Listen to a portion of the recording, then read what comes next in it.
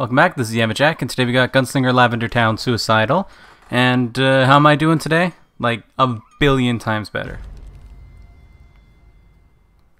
Yesterday? Not so much a fun day for me. Today? Much more fun. Yesterday, I don't know, I was so tired. I didn't actually end up falling asleep after I finished recording. I feel super slow right now. I was just playing TF2 as Scout. So right now I'm feeling highly slow. I'm so accustomed to being significantly faster than this right now. But sensitivity over there was the same, and the controls were largely the same, so shouldn't be too hard to kind of get back into the KF2 sort of mindset.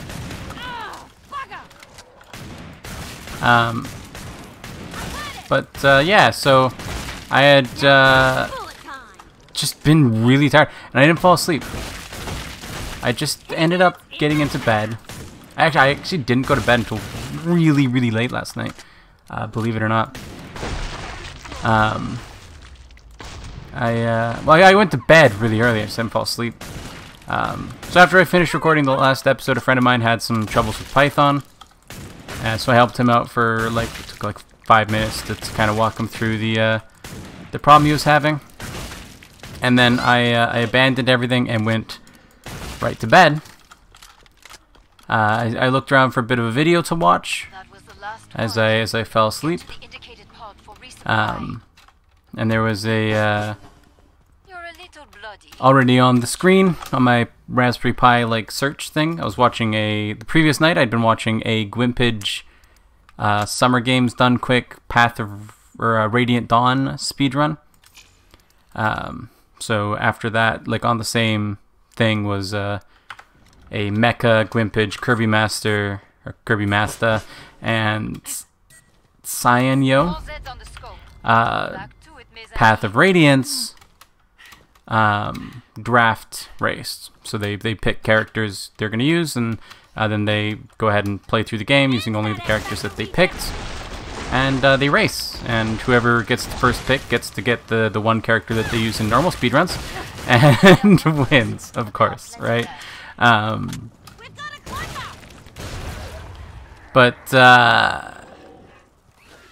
You know, it was an enjoyable thing. I haven't actually watched it all the way through. I'm about 4 hours in now. It's like a 7-hour long video. It's taken me like a few hours on and off watching it. So I watched about an hour of it after I had gotten into bed after recording, and I had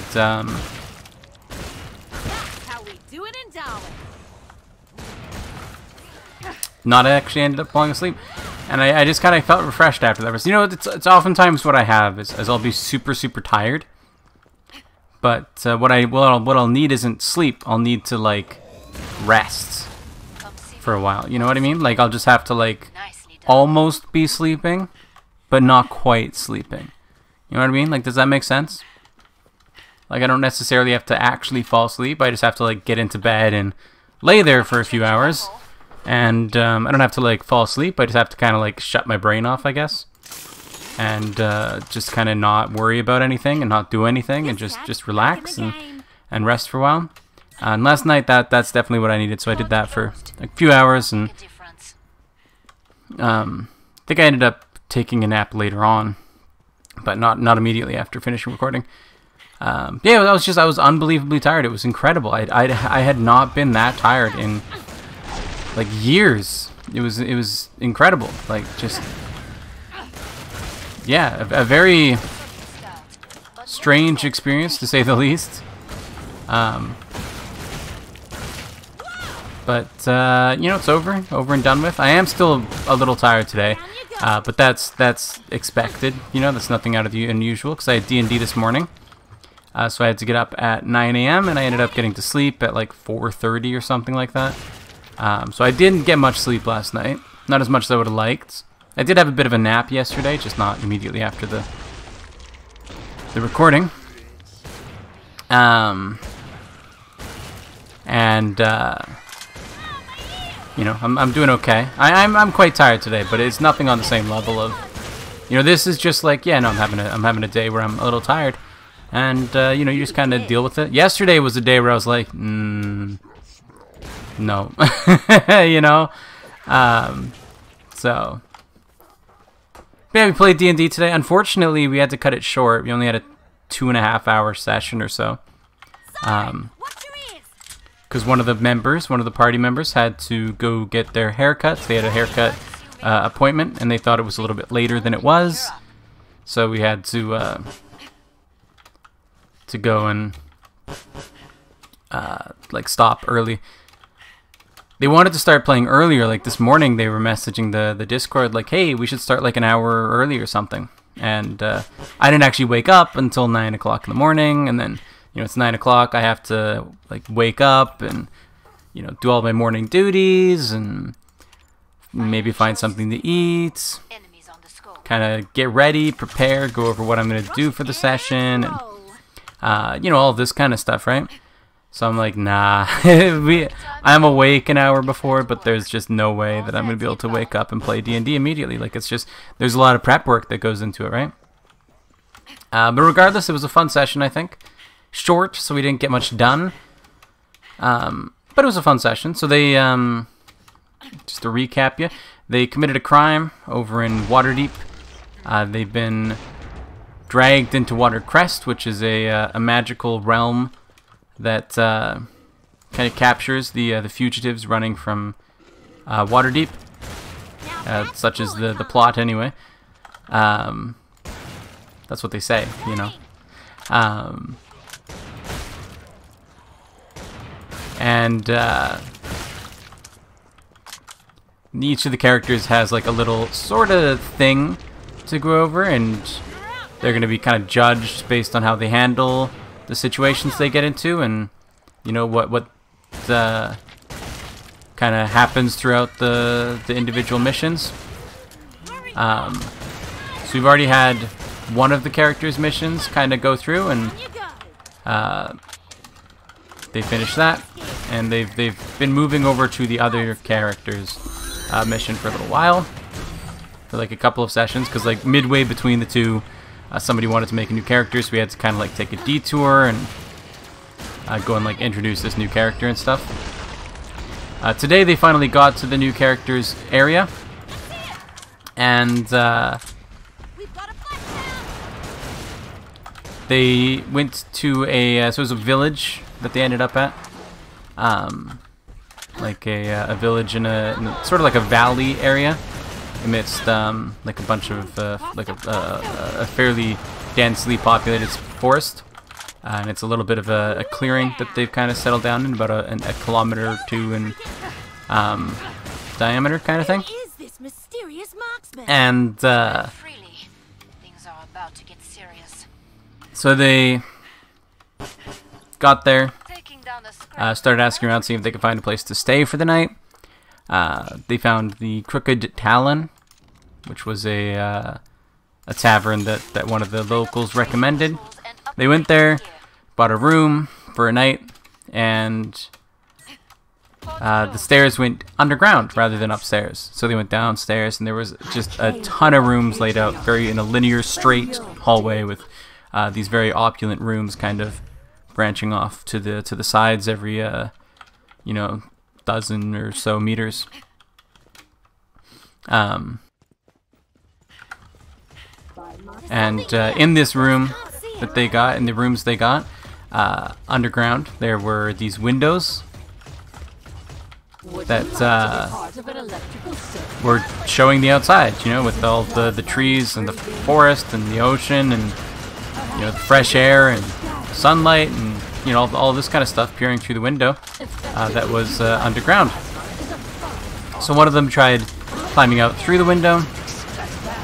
One of them tried to, one of them tried to climb out through the window. When they got outside, there was nothing out there, including a window to get back in. So they came up with a really cool solution where one of the other people put their hand outside, and the person who was outside grabbed their hand and then the person inside casts Dimension Door to like teleport them both inside. And I'm like, you know what? I was gonna have you go about this a different way, but that is a creative way to handle the situation. I'll allow it. So they managed to get the person back inside through that method. Unfortunately, though, because they kind of cheesed it a little bit, and I was like, you know, I'll allow it. They ended up like thinking that it wasn't relevant to the story. These windows underground.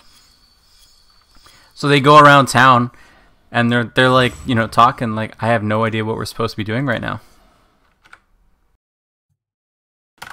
And I'm like, I'm just like thinking like, how do I get them to realize that it has to do with those windows? So, you know, the bartender was like, hey, you should stay away from those windows. Don't play with them so much, you know. And I started feeding them information from like the townsfolk, like, I don't know about any underground complex under the Crooked Talon. And oops, stop. We're not. This was the video I just set live. And they're still just like, I don't know what to do. I'm a little lost. I'm like, come on, please, just do it. Just go investigate the window. Talk to somebody about it. Just do it, okay? Don't just ignore it.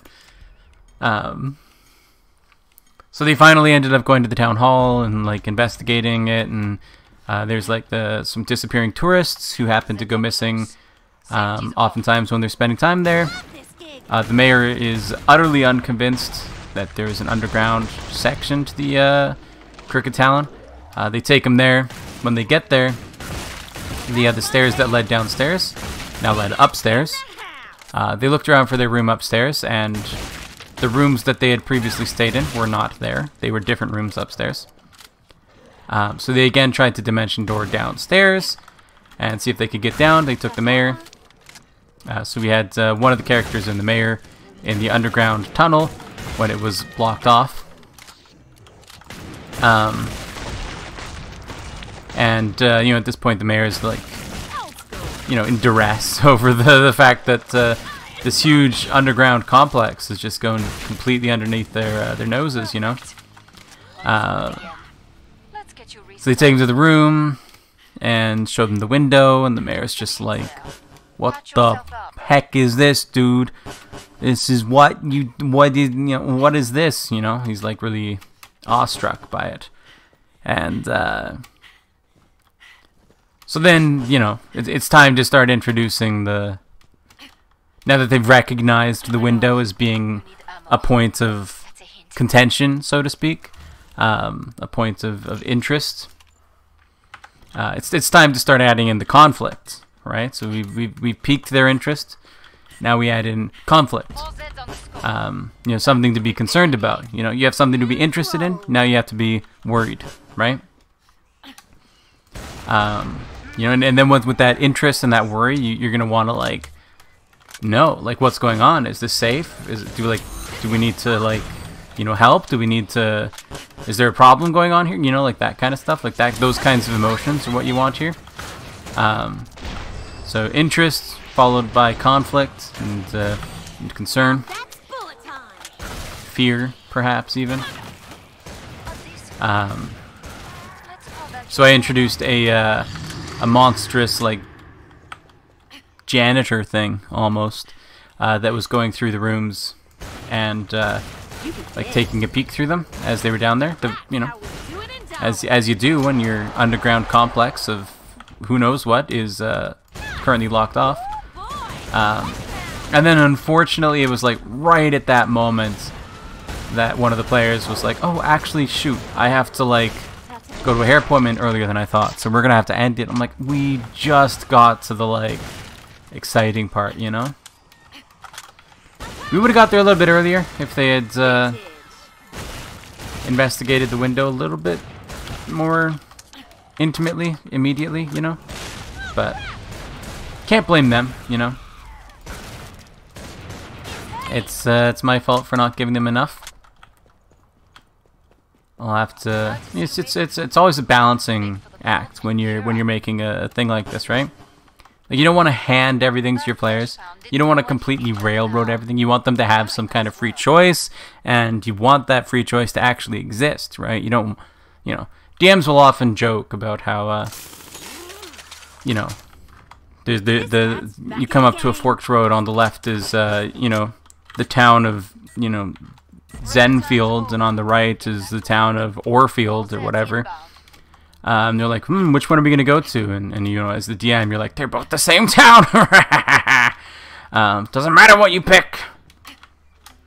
And it's just, you know, the illusion of choice. But at the end of the day, for a lot of decisions, it's important for that choice to actually matter, and for the players to see that it matters. You know, because if they don't see that their choices matter and that they're having an effect on the worlds, and that they actually, like, these things are happening and they're not the, like to me, it's important to make sure players know that they're not the center of attention, right? They're just normal adventurers doing normal adventurer things, and as they get to be more and more powerful, they'll start to do more and more adventurous things. But ultimately, you know, other people at a similar level are also existing and doing similar things.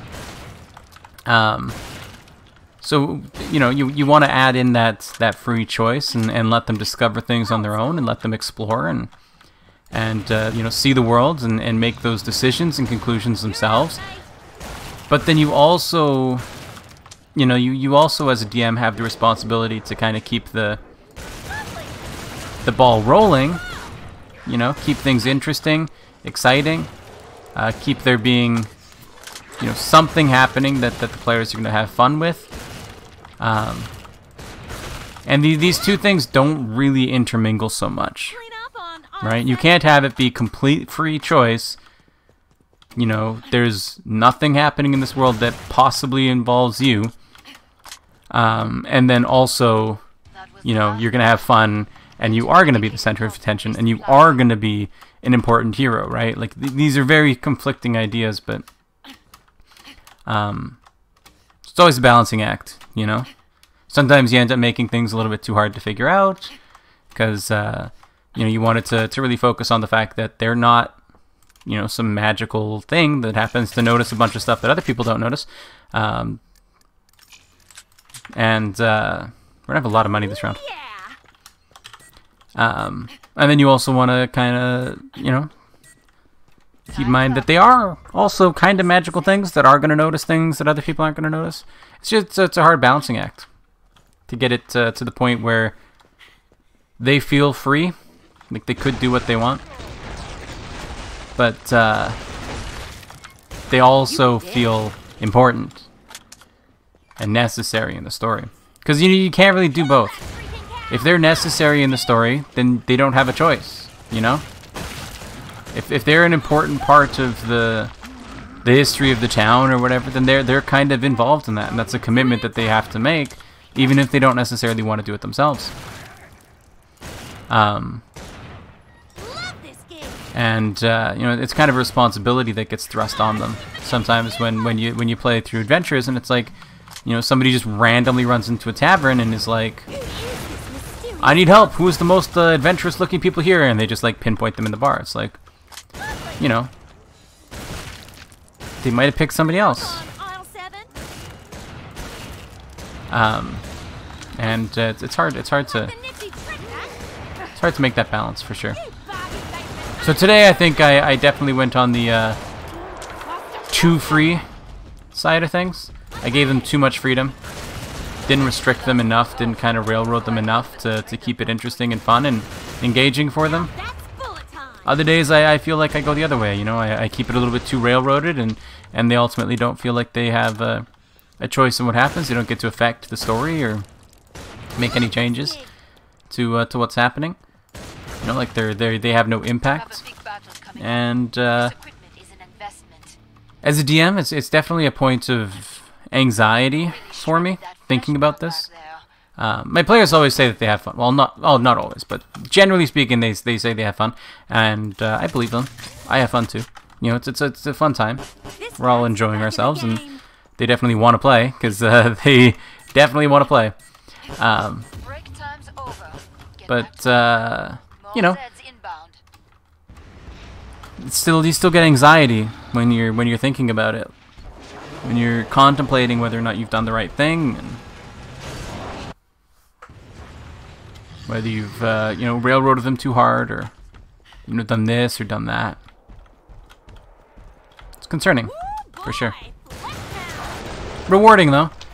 There's very little more enjoyable in D&D to me than when your players get genuinely like attached to something that happens in the game. You know, like when your players are like crying because somebody died, or when they're like really mad at something that's happened to their character or to you know, one of their friends in the game or something. You know, when they get emotional over the world that you put together and created, you know, with their help, when they get really emotional about it and they get really invested in it, it's just it's a really, really great feeling. There's little better than it in D&D anyway. Man, that got like exploded, dude. I'm feeling generous. There's little better, you know, and for me, it's what it's all about. It's what it's all about.